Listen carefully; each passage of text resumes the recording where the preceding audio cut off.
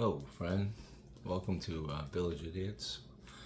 If we're nuts for Jesus, we're just plain nuts. If we're out of our mind, it's for the sake of God. If we're in our right mind, it's for your sake. That's 2 Corinthians.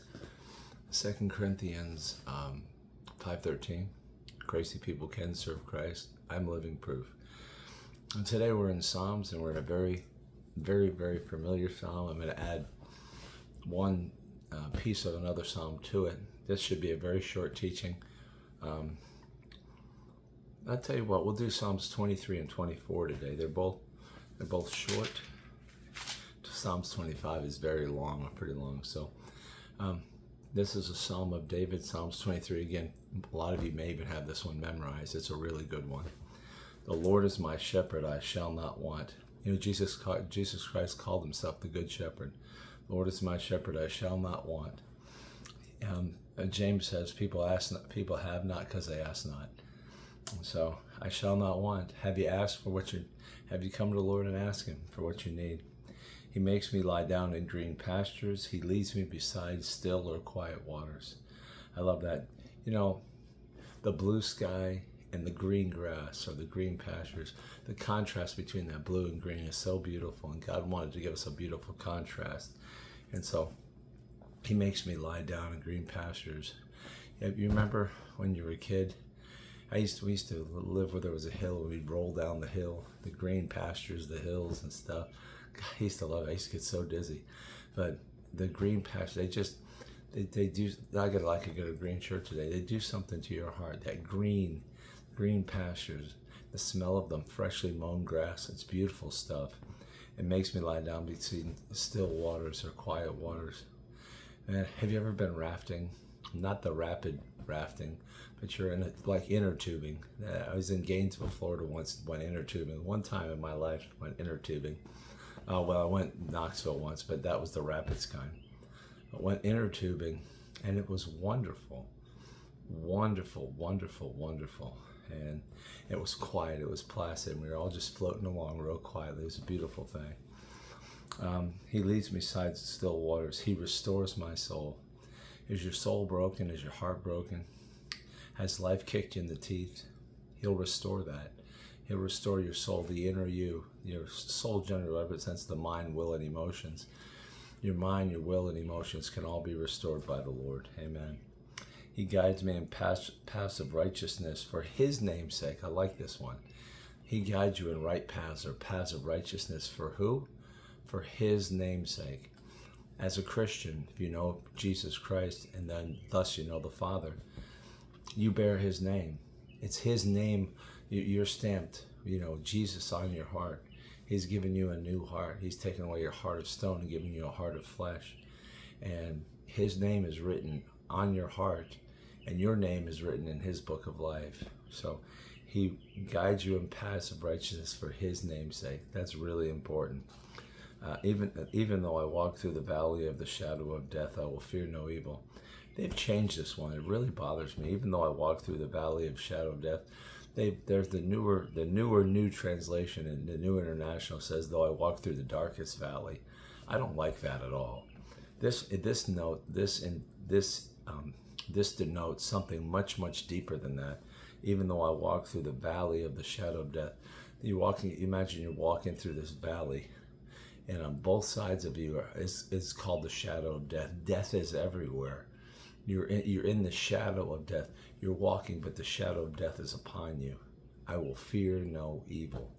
No matter what you're going through, you don't have to fear evil. My brother Keith is dealing with pancreatic cancer, which is supposed to be 100% fatal.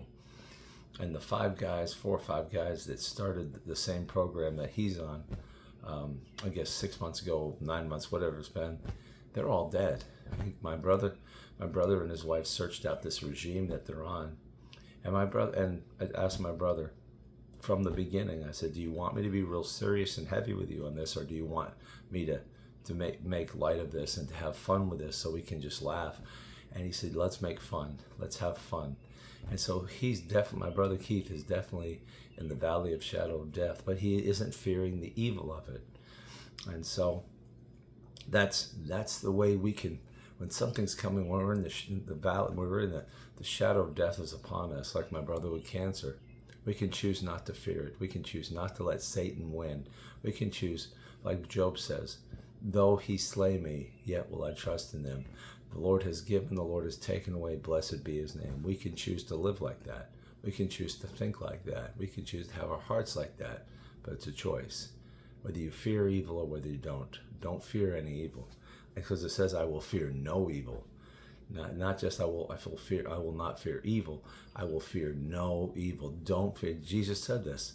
Do not fear the one. What is man? What can he do to me? Says somewhere else. But Jesus said, don't fear man. All he can do is take away your life. Fear the one who can throw body and soul into hell, and that's the Father. You should fear. You should reverence the Father. Amen. Because he's the one that holds your life in his hands.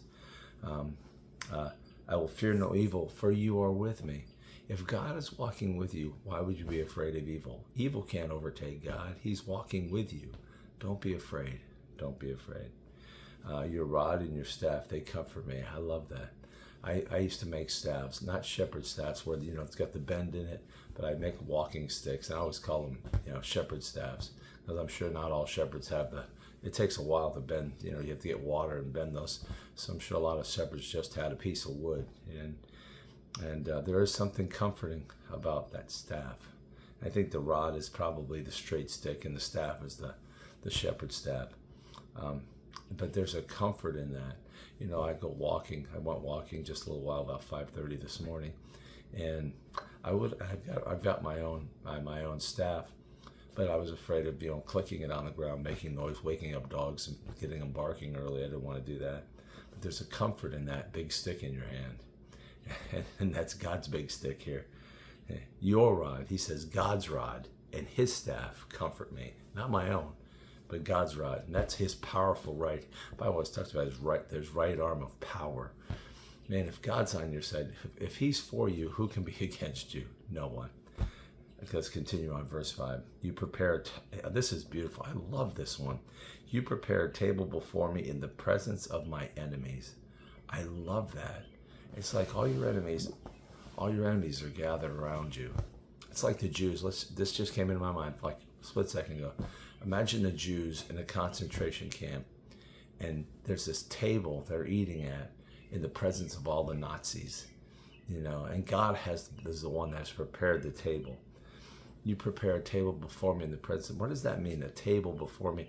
We're thinking carnally of food, but what other kind of table? He could give you a table of peace, a table of joy, a table of contentment. That's a big one. A table of rest, the fruit of the Spirit.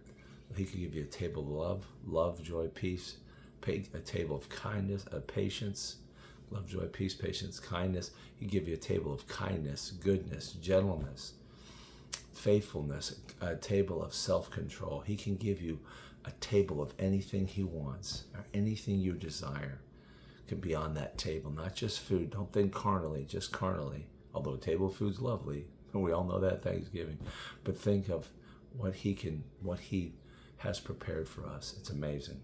Amen. And he does it in the presence of our enemies. I love that. It's just like it's God's thumbing his nose at your enemies. I love that.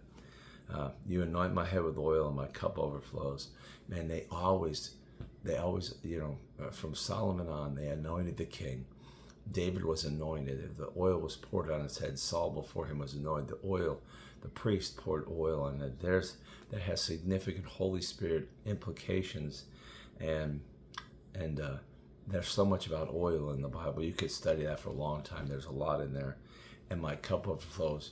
That the cup of our heart, our cup is abundant. The cup represents our life. My cup, my life is overflowing. I just love that. Amen. Surely goodness and love.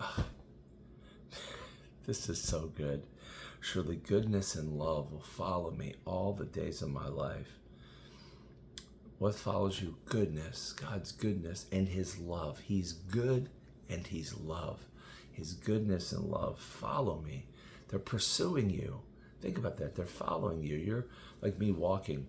I just walked a half hour. I do one in the morning, half hour at night, half an hour in the morning.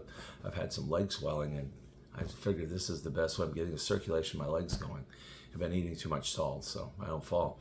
But like if I'm out there walking, and goodness and love are following me all the way from my half-hour walk, they're pursuing me. His goodness and love will pursue you all the days of your life. Isn't that a good thought? Not just some of the days, and that would be good. Some of the days would be good. I'd take it. Some of the days, other days, not so much. But all the days of your life, in goodness and love will follow all this. And I will dwell in the house of the Lord forever. And that ties into Psalms 27, verse 4. Listen to this. This one thing I ask, this is what I seek, that I may dwell in the house of the Lord all the days of my life, to gaze upon the beauty of the Lord and seek him in his temple. Let me say that again. This one thing, so I'm asking for one thing. This one thing I ask, this is what I seek, that I may dwell in the house of the Lord all the days of my life. See, talking about dwelling in the house of the Lord. Same, it almost quotes this verbatim, that I may dwell in the house of the Lord all the days of my life. So whoever, I assume David wrote Psalms 27. So I don't know if he was referencing this thought in 23. I will dwell in the house of the Lord all the days of my life, to gaze upon his beauty. God is beautiful. His heart is beautiful. I can't wait. The Bible says in Revelation, all of his children see his face. Someday even Moses couldn't see his face, and even in his greatness. So all the days of my life, I'll gaze upon the Lord, and I will seek him in his temple. We're the temple of the Holy Spirit, but you're in his house, his temple. And the person in the Bible, I'm going to expound. We're not going to do 24 days. I want to expound a little further on this. Luke 2. One of my heroes, one of my all-time great heroes, top 5 heroes in the Bible is Anna. And I'll quote it here. And it's 2, and I never can remember the verses. It's about 3 or 4 verses. And this was with Simeon. This was when Mary had Jesus as a baby. And took him, Simeon's moment where he held him up. And then Anna blessed and spoke and spoke over Jesus. But it says there was also now listen, she fulfills this. For 60 plus years, she fulfilled this verse. Listen to this. This is amazing. I've got this in my heart. This is locked in me. I want to be this person. I want to be just like her. She's, for me, the template of what your life could be if you chose for it to be this way. And here's the template, and here's her life. There was also the prophetess Anna, daughter of Phanuel of the tribe of Asher. She was very old. She had lived with her husband for 7 years and then was a widow till she was 84. She never left the temple, but worshiped night and day, fasting and praying. So I always give the example this way. Say she was 17, and that would, some girls married at 15 back then, maybe even earlier, maybe 14. But let's say she was 17. And she said she lived with her husband for 7 years. So from 17 to 24, she lived with her husband and then was a widow till she was 84. So from 24, 60 years, 24 to 84, she lived as a widow at the temple, which as a woman she would not have been permitted to step foot in. So she lived outside the temple and she worshiped night and day, fasting and praying. I know we all work jobs, but you can worship night and day, fasting and praying. Again, not just a food fast. Again, read Isaiah 58, 6 through 12. You want to know what true fasting is? Isaiah chapter 58, verses 6 through 12. You want to know what true fasting is? It's far greater, far bigger than just food. But she worshiped night and day, fasting and praying. And she never left the temple, but worshiped night and day, fasting and praying. Doesn't that sound like Psalms 27, verse 4? This one thing I ask, this is what I seek. She got the one thing she wanted. This one thing I ask, this one thing I seek, that I may dwell in the house of the Lord all the days of my life. In her heart, she dwelled from 24 to 84. And I assume she died at 84 because it quotes that age. So for 60 years, she had her heart's desire. There's one thing I ask this way, that I may dwell in the house of the Lord all the days of my life. 60 years Anna was there, all the time, to gaze upon the beauty of the Lord. She saw his beauty. That's why, you wonder why she became a prophetess. She saw the Lord in her heart. She saw the Lord. Gaze upon the and seek him in his temple. She sought for 60 years. She sought the Lord at his temple, the temple in Jerusalem before it was destroyed by the Romans. I'm getting 15 minutes into this, man. And so choose this day whom you'll follow. Choose this day what path you're going to walk. And you can choose to have your one desire to be to dwell in his house, to gaze upon his beauty, and to never in your heart leave his temple. Again, we're the temple of the Spirit. But it's much, much bigger than that. So anyway, that's Village It Is for Christ. This was Psalms 23 today, and good expounding. It was really, the Holy Spirit was really working my heart here. So anyway, love you, can't get enough of you, appreciate you. And we'll see you tomorrow, and I don't remember. Hold on, I got my book, I'll tell you.